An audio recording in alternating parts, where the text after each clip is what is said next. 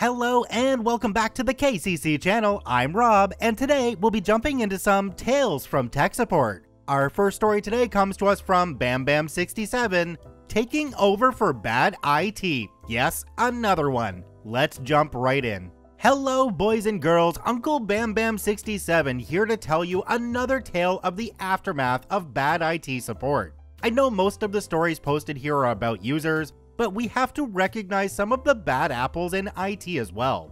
I've been fortunate or unfortunate to take over for a few bad IT folks. This is around the early 2000s. I had been doing contract IT work for about 3 months and not liking it. I posted my resume on Craigslist. Yes, I've received many calls and jobs from posting on Craigslist back in the day, and the next day I get a call. A medical manufacturing company, 1.5-hour drive away, needs an IT manager and desktop support all in one. I'm hesitant because of the commute, but agree to meet with a promise of a free lunch. I meet with the CFO and have this conversation. So, what do you think? Will you give us a chance? It is a bit of a drive. I'll make it worth your while. As a startup company, I have the power to offer you stock options and a bonus, not to mention our benefits package and a 401k. Let me go home and talk to my wife about this. Now, you may know already, but getting stock options are great to get on top of your salary. This company later sold, and I'm still reaping the benefits. So, as you can guess, I said yes, and I start my daily 3-hour commute. It wasn't until my first day that I realized something was horribly wrong with the former IT guy. Let me set the scene. HR, who was great at this company, shows me the office, and I notice every cubicle is full. She takes me to the server room that had probably the loudest cooling fans I'd ever heard. Just inside the server room is a desk. For right now, this will be your desk. I'm hoping to get some more cubes built for more new hires and yourself. I appreciate that. I'll be hearing the fans in my sleep, and I did. Okay, I'll leave you to it. HR leaves and I settle into my desk, check out the servers I have, and start taking inventory. Then a strange occurrence. I see part of someone's head poke through the door. Hello, can I help you? I am so sorry. I can come back later if you're busy. They cringe in the doorway while apologizing. No, I'm BamBam67. How can I help you? Well, my Outlook is having trouble. You can look at it anytime you want. I don't mean to bother you. I kid you not, user looked like a scared little kitten, as if they were waiting for me to lash out. Instead, let's go take a look at it right now. Are you sure? I'm pretty sure that's why they hired me. Let's go. As I helped the user, they told me a strange tale of the former bad IT guy. Bad IT guy was sent by a third-party IT agency that helped monitor their IT systems. Bad IT guy came 2 to 3 times a week to help with all types of issues. He seemed very competent, and he was offered a job of IT manager. He quickly became an IT tyrant. He despised helping users and became combative with the engineering group. I was told stories of shouting matches on the main floor between bad IT guy and senior engineer. Who is the senior engineer? He sits in a cube in front of the rest of his group. He can be a little grumpy. I was done fixing user's issue, and I made a beeline to senior engineer. I stand calmly outside his cube. Excuse me, sorry to interrupt, but are you senior engineer? Yes, I am. I'm BamBam67, the new IT guy. Oh, his mood went from stale to crusty. Look, I heard you had an issue with the last IT guy. Let me assure you, I'm here to help you. Whatever you need, let me know.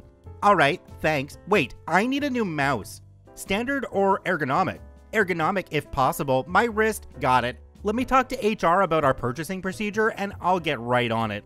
Okay, seemingly surprised. Thanks. HR and I took a shopping trip at lunch. We had a Fry's Electronics in our office complex, Western theme. Before senior engineer came back from lunch that same day, his new mouse was set up and ready to go. A couple weeks passed and I'm still getting users hesitant to ask for help until this happened. I received an email from senior engineer that he's leaving office for a while and asks if I could update his graphics driver. He leaves and I walk up to his desk.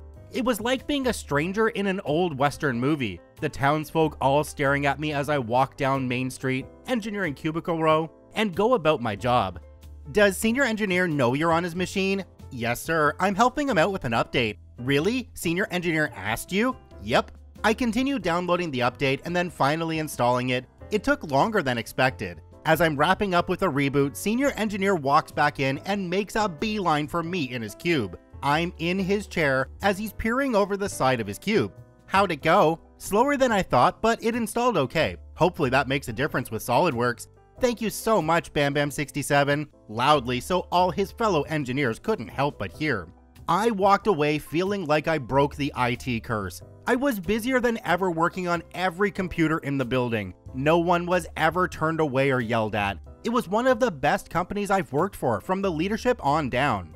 8 years later, we were bought by the evil empire J&J, and that, my fellow IT friends, is a whole different story.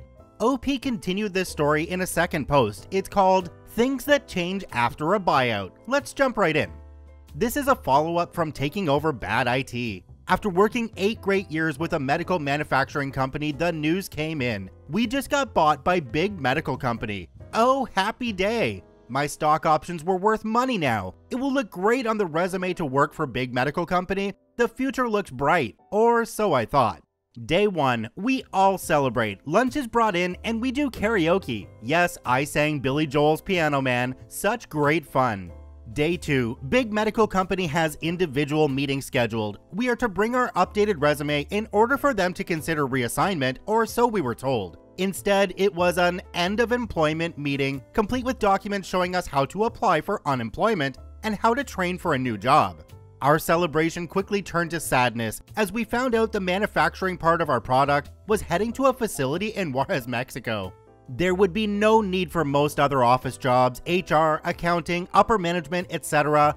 I believe the only people they wanted to keep were our sales and consultants. When it came to IT, they have a standard policy to have no internal IT employees. All IT functions are hired out to third-party consultants. That hit me pretty hard. I went home dejected and not ready to find another job. I did determine to give the last 2 weeks the best I had to offer. Day 5, I'm called into one of the conference rooms with one of the big medical company reps. Hey BamBam67, how are you holding up? To be honest, I'm still in shock. We all worked so hard, and I know getting bought was the goal, but how it all went down is a real disappointment. Are you mad or upset? You can be honest. I'm mostly sad. I worked really hard to make this place run like clockwork, and now I have a week left before I have to go find some other job. What if I asked you to stay on longer? Would you consider it? We need someone to take care of the salespeople and the servers you have on site. I'd have to think about it. Well, think about an extension of employment for another month. We'll meet again Monday. Well, what would you do? I'm at a point in my career that I'd never been paid higher. I know the servers inside and out, and my users are quickly going to be cut, but my pay wouldn't. I would be in charge of the salespeople who are all remote. So I stayed. 1 month was extended to 3, 3 to 6, and 6 to 1 full year. It was bittersweet overall. I'd spend an entire week of every month getting the SOX, Sarbanes-Oxley reports done, send out USB dongles to our salespeople who would constantly lose or break them, and I would help our lone accounting person get things packed up and shipped out of the office.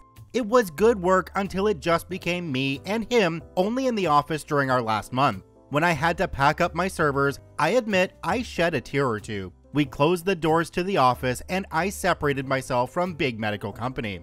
A month later, I get a call from the IT temp agency. They want me to help this other medical company because they just got bought by, yep, you know it, big medical company.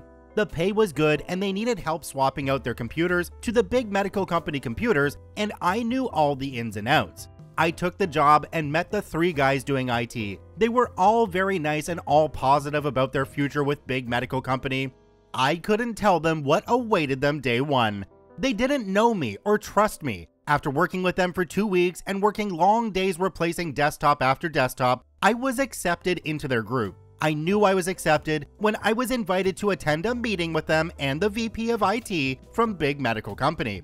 VP was someone I had heard of and saw his name, but we never met or spoke. We go to the meeting and VP basically tells us that the deployment of desktops needs to move faster and that an outside IT person was coming in to help. My new IT team looked at each other a bit confused, but if they needed to go faster, okay. And then, as the stars aligned, as we left the meeting, I take it upon myself to introduce myself to VP of IT. The quick conversation went like this. Excuse me, VP, I was the IT manager at, put my old company name here. We never got to meet each other, and I just appreciate the extra time you gave me so we could shut the office down. Oh, you're the one. He sees my outstretched hand to shake, believe it or not, in the before time people actually shook hands, as a sign of acknowledgement and respect, and just walks away. I could hear him mumbling. Talking to other big medical company people, that guy cost us a lot of our IT budget. I stood shocked at how incredibly rude a person could be. My blood started to boil. My new IT members, again, I was just a temp, saw the entire interaction and were surprised. We all went back to our IT area and had a quick conversation. Bam67, what was that with the VP? Unfortunately, that is what you can expect from big medical company. What do you mean? Okay, I've only been here a couple weeks. You know I worked with big medical company before being bought out. Can I tell you what's really happening right now? What do you guys think is happening? I'm happy to do this job for big medical company. You mean taking out every Dell computer that you deployed and switching them with a special BMC IBM? Yeah, sure, it's for security and standardization. It's for them to take control of your network and your systems so they can remote into support. But someone has to support the users on site, right? Yes, someone does. Who do you think is coming in to help with deployment? I believe the VP said he was a certified IBM support specialist. So, are any of you IBM certified? No. That guy coming in is going to replace you all. I have no doubt about it. And after working with you guys, I couldn't stay silent any longer. Update your resume and start looking for a new job now. As soon as the computers are swapped out, they won't need you anymore. You are just overhead, a number on a report. You all saw how VP treated me after the meeting. I shouldn't have to say much more. We all found new jobs within a month by helping each other by reformatting our resumes, giving each other contact info, references, advice, and more. The IBM support guy did take over all desktop support for the company. He would come in while I still worked my contract. All tickets that weren't emergencies were pointed to him. I was not allowed to help, just allowed to answer the phone. I would field calls asking when support was coming, and all I could do is tell them to wait. Sometimes IBM support guy would come in late, 9 to 10 a.m. if he came in at all. He would take an hour lunch and then leave by 2 p.m. After I left, I kept in touch with people on the inside and was told he would take days to support the most simplest requests.